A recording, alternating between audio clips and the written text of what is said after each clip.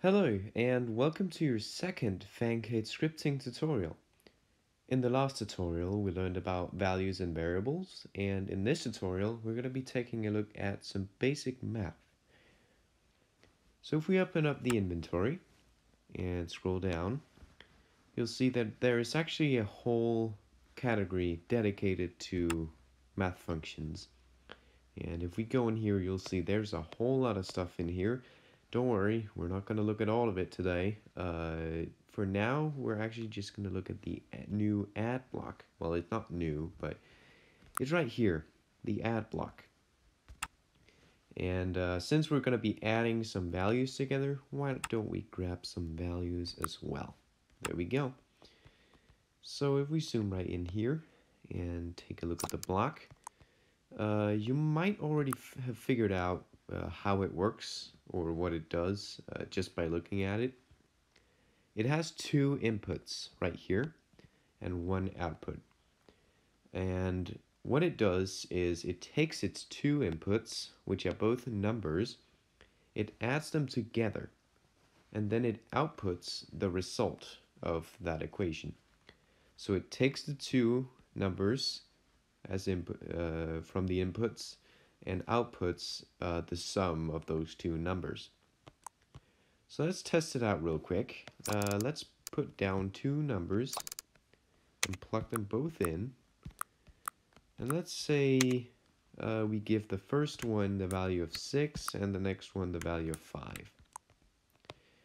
Now, in order to view what this outputs, what this add block outputs, what we did last time was that we used the set score block.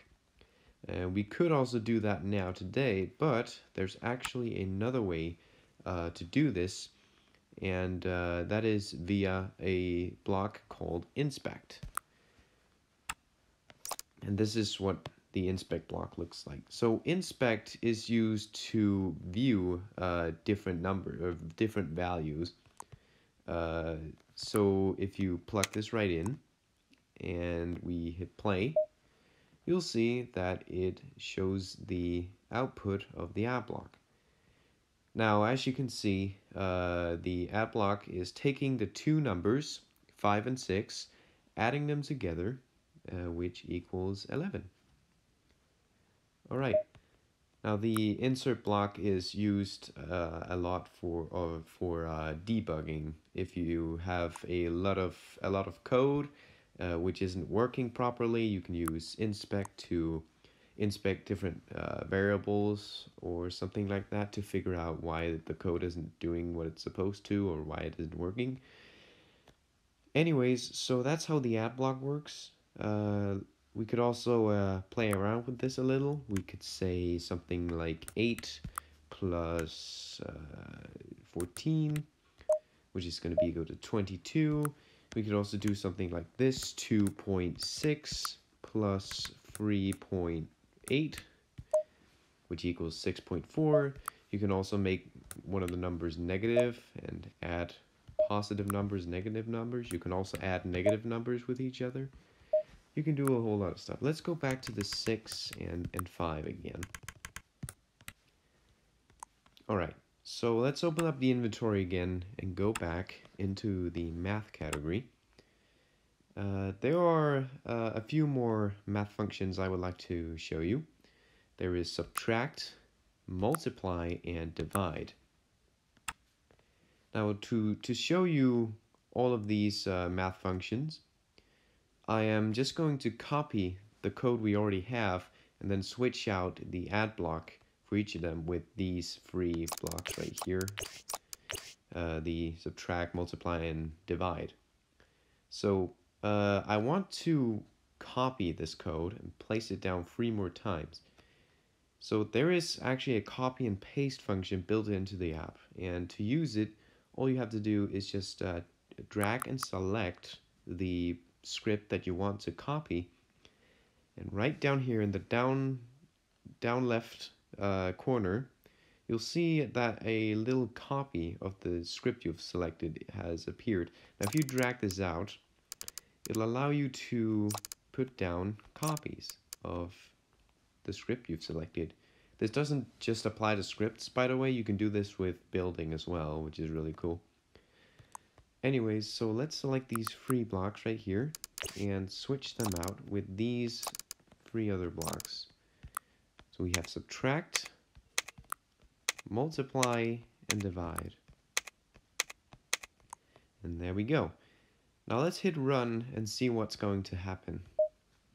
Alright, so as you can see, 6 plus 5 is equal to 11, 6 minus 5 is equal to 1, 6 times 5 is equal to 30, and 6 divided by 5 is equal to 1.2. So as you can see, it works. It takes its two arguments or numbers and, well, adds, subtracts, multiplies, or divides them, and outputs it to the inspect block, which will then show us what the actual value is. So that's some basic math. I want to show you something else too. Let's just delete this script. So remember in the last tutorial we learned about variables. Well, let's put these variables to some good use, shall we? So let's make a variable here, and I'll just call it var. And let's set var to, let's say 5 for now. I don't know why I like the number 5 so much. But anyway, if I then switch one of these out with a variable, just like this. So, we have a variable called var, and var is equal to 5. Var is storing the value of 5. So, if we take var and add 5 to it, since var is equal to 5, it's going to add 5 to var, which is equal to 5, and that's going to be equal to 10, as you can see here.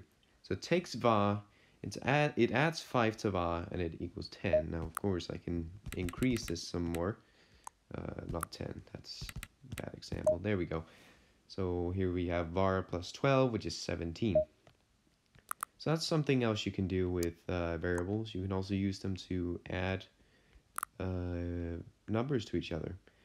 Let's just copy this script right here, and let's make another variable called var2, and we're going to set this value to, let's say, 9.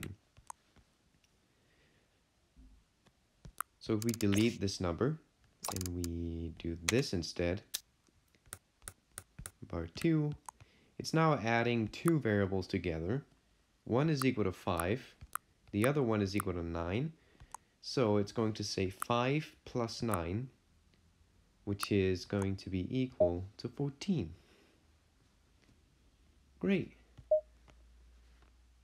Something else you can do, which I'm going to show you right now, you can also do something like this. Say you have 5 again, you have 6, add these two together. Yeah, let's change this number 5. I'm using the number 5 all the time. Let's do 2 instead. You can also do this. So here you have a variable, and the variable is being set to 2 plus 3. So var is going to be equal to 8. That's another thing you can do. And yeah, that's about all I wanted to show you today. I hope you enjoyed, and I really hope you learned something, and I'll just see you in the next tutorial. Goodbye.